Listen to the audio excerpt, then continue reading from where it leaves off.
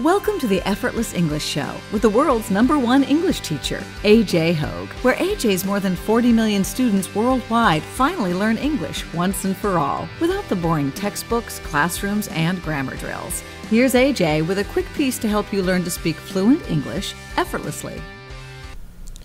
Hi, I'm AJ Hogue, the author of Effortless English, Learn to Speak English Like a Native. Join one of my courses at effortlessenglishclub.com. That's effortlessenglishclub.com. So, you worry about being nervous when you speak.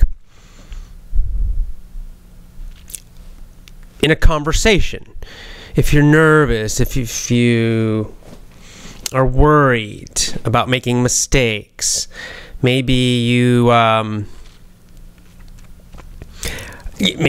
a job interview, and also that makes you very nervous, right? Or of course, public speaking. But even just going and talking to people in a conversation can make you feel kind of nervous. And the problem is, when you get nervous like that, you can really look nervous and you can look weak, right?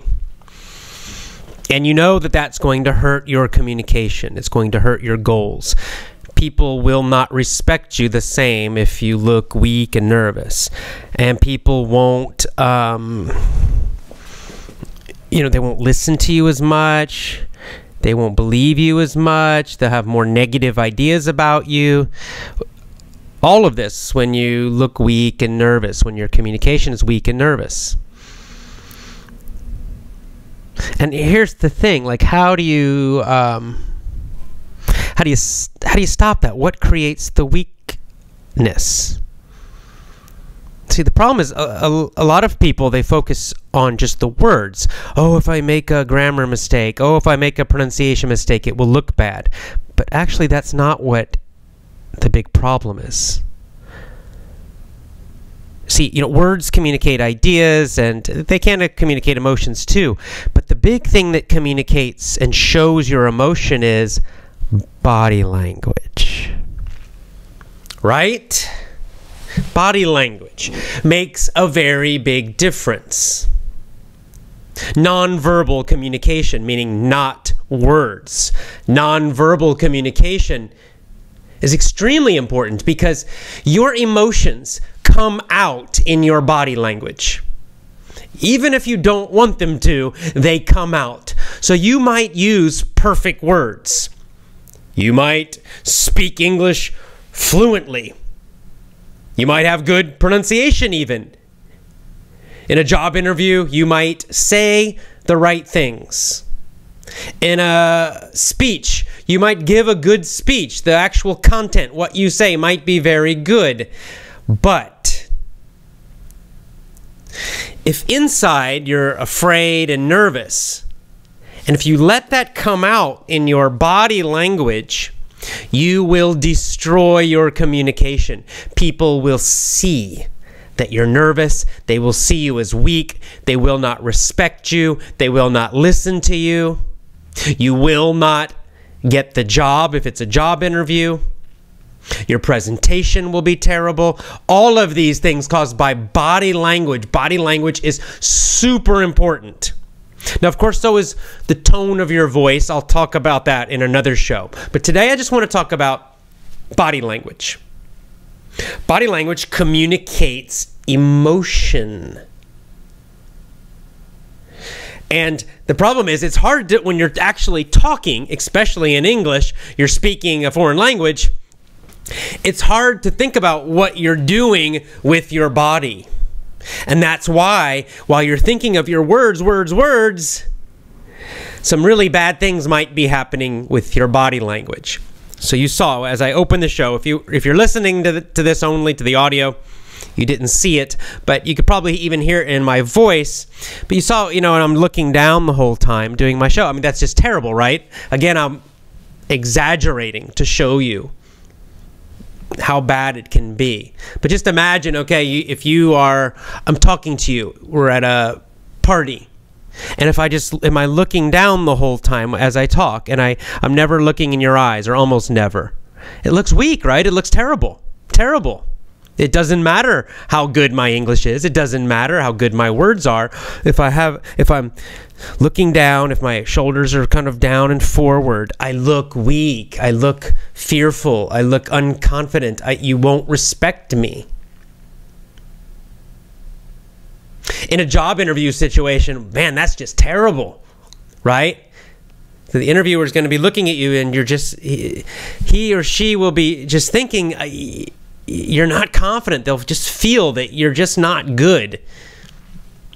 Even if your resume is great, even if your job experience is great, even if everything else is great, and even if you give great answers, but if you do the answers looking like this, looking with your head down and shoulders, then that's not good. Right? The nonverbal communication is weak, weak, weak. That is a disaster. And in a public speech, well, it's horrible, because then you're standing on a stage, everybody sees you, and if you're doing that, horrible, right? Everybody will just feel terrible.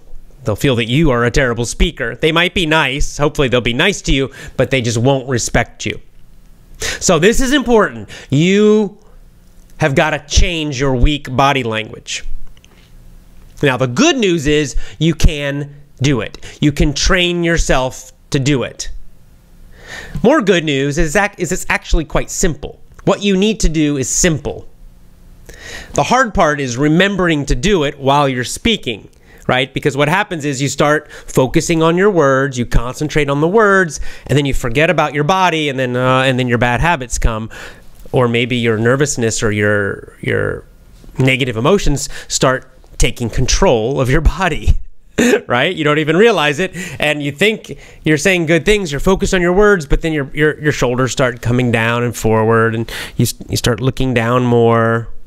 And you can even do other things too, like these, like with your arms crossed, which just looks like you're a little bit worried or nervous. Movement, also certain kinds of movement, if you're kind of moving back and forth too much like this, all of these things are very weak. So you got to train yourself to do just a few simple things. More good news. You do not have to be perfect, okay? I'm going to give you some ideas. In future shows, I'll do more about this, body language and gestures and things. You don't have to be perfect. I'm not perfect either. I have a few little body language bad habits that I'm still working on. I'll watch myself on video giving a speech, and I'll see something that I'm doing like, ooh, that doesn't look so good. That looks kind of weak. So I still have a few bad habits too, but I'm much better than I used to be. And you also can be. So let's talk about some general ideas about body language, and then I'll give you specific examples. First of all, you want strong body language usually. In most situations, you want to appear confident. So strong body language. One principle, open body language is stronger, right? You can see if I'm opening my body, like see so my chest comes out and up, my arms open up, they're not crossed in front of me, they're not in front of me. This looks defensive, this looks more like I'm nervous or weak. But when you open yourself up, shoulders back, chest out, this is open. First of all, it looks friendly also, but it also looks strong. So two good things, stronger and friendlier both when you open. Same with your hands. What's interesting is if the backs of your hands are facing other people, right? You're talking to people. If they see the back of your hands, it's weaker. But if they see the open part of your hand, the palms of your hands, that's stronger. Again, it's more open. It looks more trusting, more open, more friendly, and also stronger. So, open body more, and open gestures. So open hands and open arms, same thing. Now this is I have to think about this sometimes, because I have sometimes a bad habit. We all do. If you get tired, you'll let your shoulders drop a little bit, and your chest will kind of drop down. Looks a little bit weaker. I have to remind myself to straighten up and open up sometimes. Another thing I do is sometimes I have my elbows will be against my body. That also is weaker. It looks better if your elbows stay out away from your body, at least a little bit. Again, because it's more open. That's a stronger, more open body language. So in general, open, hands open, arms out and open more, chest up and out. Everything open is stronger, friendlier. That's okay sometimes to, drop down, but I'm just saying in general, most of the time, try to be open. Now, of course, what's the opposite of that? Closed. So closed is when if you're keeping your hands more in front of you instead of out open. This is kind of weaker. It looks defensive. It looks like you're trying to guard yourself, protect yourself, which communicates the emotion or the idea that you're maybe a little worried or afraid. So you don't want to do that too much. A little bit, you can do it, but just be careful. Now, I mentioned shoulders, so another general principle is up. Up is usually better than down. Power English users, those of you who have my Power English course, the beginning of every lesson I'm saying shoulders back, chin up. Up, up, up, because up is a stronger body language position. It'll make you feel better. You actually inside will feel a little stronger and more confident when you change your body language, but also on the outside, other people looking at you, you will look stronger, you will look friendlier, you will look more confident. So keeping that chin up and not down, because even with eye contact, if I put my chin down and I'm looking at you still, right, it doesn't look good. It looks weak still. But as I raise my chin up, eye contact with you, that looks a lot stronger, more confident. So up. And again, shoulders also, you want back and up a little bit. This is kind of a posture thing. So if you have bad posture, like I do, because I usually do have bad posture, this is something you might have to think about a lot. You've got to train yourself to do this. So shoulders back. So up is another general principle. Eyes, very important. Eyes are one of the most important parts of body language, nonverbal communication. And again, you want those eyes up, looking into other people's eyes. Direct eye contact, very important, right? You don't want to be looking down at people's stomach when you talk to them. And you definitely don't want to be looking down at their shoes, because then you look super weak. So eyes up, chin up, and eyes up. Now, some people in some cultures are less comfortable with eye contact. I'll give you a few tricks. You can look here, right? Between like the forehead, kind of between the eyes. If you feel uncomfortable looking directly in the eyes, then you can look between, right there. Right? Kind of at the top of the nose, between the eyes, or right around the eyebrows. It still looks like you're giving eye contact, but maybe you'll feel a little more comfortable doing that. In a larger group, like giving a public speech, what you're going to do is you're going to make eye contact with different individuals in the room. I'll talk about this because there's some techniques you can use in public speaking. I'll do that in a future show. But just in general, think that as you talk, you're looking individual members of the audience in the eyes. So you're making real eye contact. Some public speakers, they tell you, or some books or courses, they tell you to look at the back of the room, at the wall. That's a bad idea. Don't do that. It doesn't look good. If you're just looking at the back of the room the whole time, everyone feels like you're looking over their head. There's no connection. And of course, you don't want to look down at the floor either. So you want to be actually making eye contact with different people in the audience constantly as you talk. In a job interview, eye contact again. So we got up, up, up. Now, what about movement? What about gestures? Well, in general, don't think too much about your gestures. Don't overthink it. If you overthink it, they will look weird. There's actually a guy named Brian Tracy. I like Brian Tracy. He's a very good guy. I like his books. He's a really good writer. He's a motivator, business person. He's a good speaker. But I have to say, the guy has really strange gestures. They look totally unnatural. Okay? They look weird to me. They don't look weak. They're not weak, but they look unnatural and weird. And I think it's because he's thinking too carefully, like he's consciously planning every single gesture. Every gesture looks like he is planning it, telling you exactly what he's going to do. But every gesture is consciously planned. It looks kind of like that when I see him speak on video, and every time I think, oh, that looks weird. Okay, so you don't want that. You don't want to like a robot gesturing. You want your gestures to come from your natural emotion and energy. Okay, so let your arms move kind of freely.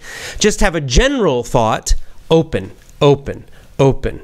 Okay, so your gestures aren't here in front of your face, in front of your body, and small. Your gestures are a little bit larger and more open. The general movement of your gestures should be an opening movement from the inside to the outside. So more of this, not that. Okay, you see the difference? See, I'm opening as I'm making gestures, but I'm not going to carefully plan every one because it looks weird. I'm just going to, let myself talk and let my hands go as they want, just with the general idea of open, open, open. Got it? So that's a little bit easier. So how do you practice all this stuff? How do you practice this? Well, a good way to practice is just as you walk around during the day. I mean, any time in the day, even while you're sitting, you can practice all of this stuff, right? You can, gonna just be conscious and remind yourself. You could do a timer on your phone or your watch or something every, 30 minutes. Bing, little timer goes off, and you just immediately check your posture, check your nonverbal communication, right? And see, you'll catch yourself kind of doing this stuff, like I do a lot. And so you when you hear the alarm, shoulders back, open up, open up. Another general idea to think of is you want to take space, you want to take up more space. Okay, like you'll see strong, dominant men do this naturally. If you watch when they sit, they don't sit like this, right? They don't have their elbows in. You can't see my legs, but their legs aren't in really close, and their hands like this. This is weak, right? Everything is in and small. It's closed. So strong, dominant, confident men, it's the opposite. Everything is open and big. They take up a lot of space. You'll see, even if they're relaxed, if they're laying back, they take up a lot of space. It's more like this, Right? The arms are out, the legs are wide, right? It's open. Now, I believe this goes back to biology. I've read this, and it seems like a good theory. Think about it. If you're afraid, if you're back in the wild, right, when we were hunting and fighting, if you're afraid, you're going to try to protect yourself. What will you protect? Well, your throat. This is a dangerous area, right? You'd also try to protect the center of your body. This is where you can be hurt the most. So if you're scared and weak, you're going to close up and try to protect those areas. You're going to have your chin down to protect yourself. But if you're big and strong, like a huge, big gorilla, you're not afraid of anybody, then you're going to be big and open because nobody's going to challenge you. This is sort of the unconscious communication that's happening. Now, if you're not naturally a big, strong, tough guy, and I'm not, then you have to work on this a little bit. It's going to take a little practice. So again, set a little timer throughout the day. And just each time you hear the timer, get some strong body language.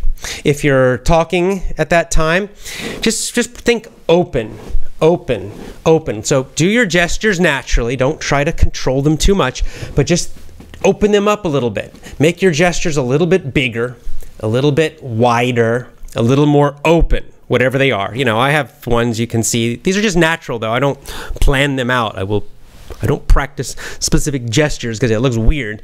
I do my natural gestures, but I just try to do them bigger and more open. Now, eventually, you'll train yourself to do this naturally so that the new habit of being bigger and more open, this will become your new habit. And that's good. In fact, this has happened to me. So my gestures used to be small and everything was weak looking. And I trained myself, bigger, open, especially when I was speaking. And now it's my habit is to kind of do big gestures like this. But then what's funny is then when I started doing more videos, I had some coaches that were helping me with video, and they said, AJ, for video, it's strong, but your gestures are too big, right? Because I was used to gesturing for big stages and large groups of people. And when you speak to a large group of people, you got to really exaggerate this. Everything has to be huge and big and super open. But for a one-on-one conversation or for a video like this, a little more controlled is fine. You don't need to do this, okay? But just, a little bit out, just outside your shoulders, something like this, okay? These kind of moves. So practice this. This will make you look much stronger in everything you do. Bigger, more open, up, good eye contact. Practice those things. That will help your job interview skills, will help your public speaking, will help just your normal conversations in English. Even if you're making mistakes with grammar, even if your pronunciation's so-so, if you speak with strong, positive body language like this, people will listen to you more. They'll still respect you more, even if your English is not great. Okay? So it's important to practice this nonverbal communication every time you speak English, every time you practice English, every time you even listen to English. Strong body language, super important. All right, for a text transcript of this show and all my past shows, go to effortlessenglishclub.com. effortlessenglishclub.com.